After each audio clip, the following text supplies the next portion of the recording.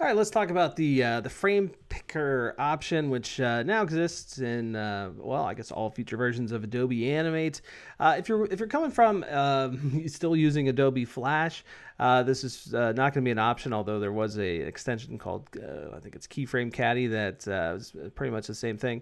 Yeah, this makes kind of hot swapping out symbols a little bit easier. In the last video where we talked about the difference between graphic symbols and movie clips. We kind of touched on this a little bit. We looked at the swap symbol option. Maybe we did that 2 videos ago. But this is kind of like an easier way of doing some quick symbol swapping. So you can see that I've got a graphic clip over here. All right, note it's a graphic instance of I. Okay, and if I double click inside of this, I've actually got 2 frames inside of here. All right, so I've got this kind of looks like a kind of like jokey looking eye, like he's laughing, and then just the normal eye over here. So that's on frame 2, that's on frame 1, right? Got it.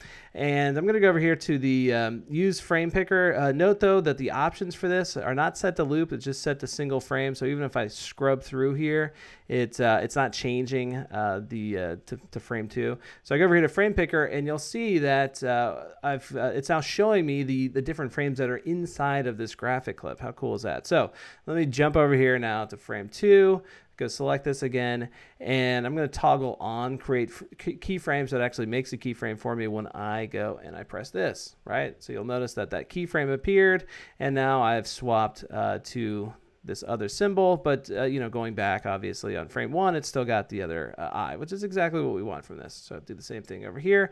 So it becomes this really neat tool for basically creating an interior library within Elements that you can just quickly go through and animate. So for example, now like the eye, obviously this doesn't gel well with the you know, the pupil or the back of the eye like this. The pupil doesn't work that well. So what I would want to do is, well, one problem here is these are both movie clips. Let's switch them to graphic clips. Okay. And then what I'm going to do is I'm going to double click inside of here. Let's go make an alternate version inside of this timeline now for the pupil. So I'm going to hit F6 and I'm going to zoom in a bit so I do this the right way. I'm just going to select across there. I'll just pull that down slightly like so. Maybe, there we go, re-arc that just a bit. And so now I've got a pupil that would work well with that eye. And you'll notice, let's see.